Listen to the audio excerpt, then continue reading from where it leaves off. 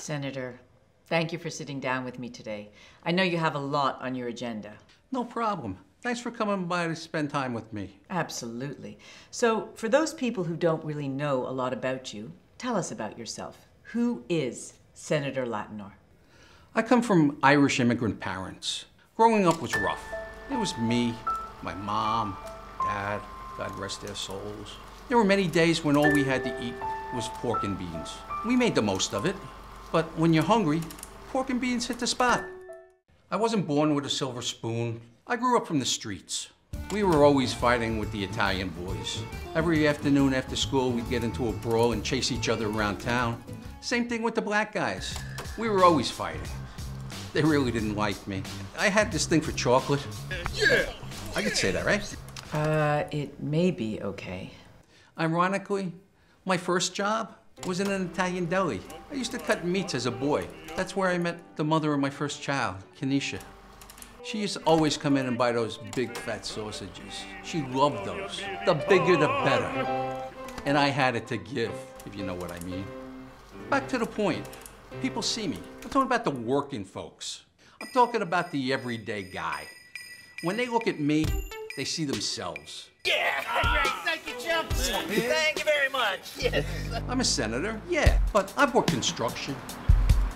Fuck off. I've been a plumber. There's no shame. Like my friends tell me, get it how you live. I got bills just like the next guy. That's why I'm gonna run for the 2016 presidency. Very interesting. The one focus will be the reduction of violent crime in poverty-stricken communities. It's a shame that so many of our low-income neighborhoods are filled with African Americans that are left alone by themselves. And there's not much help from the government to change that. They get angry and they lash out. There are violent crimes, and money is the root to the problem. But black people in these areas, they're not lazy. What is your solution? I've been working on a program to help uplift the spirits in these low-income communities. Myself and several other senators are working on a bill called Heaven on Earth, the H.O.E. Act.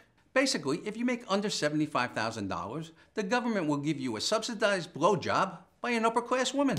The idea is, if more black men can get quality blowjobs from quality women that usually they may not be able to afford, they would feel too satisfied to commit violent crimes, and they would take that energy and put it towards being more productive. Yo, we about to get paid, about to get some money. Yo, we about to bust a cap in these niggas like. Well, I would, but I haven't been feeling that motivated lately. And What you? thinking about going back to school. Plus, I'm a little busy at the moment. What the? Oh, hello. We got a whole under the table. Okay. God bless America. And trust me, these will be highly qualified professionals. Professionals?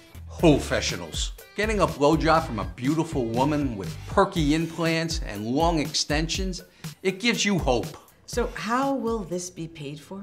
There will be additional taxes, absolutely. The states will subsidize the blowjobs, and the ladies will be paid $50 to give the blowjobs, plus tax cuts and credits towards their medical bills and other tax incentives. For obvious reasons, we want the pretty hoe to be clean and vice versa. Each person should be given 2 cocksucks a week. And where are you with this bill? Have you had any success with pushing it forward? Are you kidding me? Tremendous expense. I mean success. Bill Clinton, Anthony Weiner, Eliot Spitzer, we've been working non-stop on this. We just have a couple of small details to work out. So when should we expect this to be part of legislation? This bill should be ready by next year, and I'm hoping it passes. We've been getting a lot of positive responses. This is the first step in lowering violent crime in low-income neighborhoods. You know, it almost seems as though you are working to legalize prostitution. What's next? A string of brothels? Why would you even ask me that? Do you think I condone the solicitation of women? I have daughters. I wouldn't do that. This is not about peddling pleasure. This is about offering hope. Thank you very much, Senator Latinor. This has been most enlightening.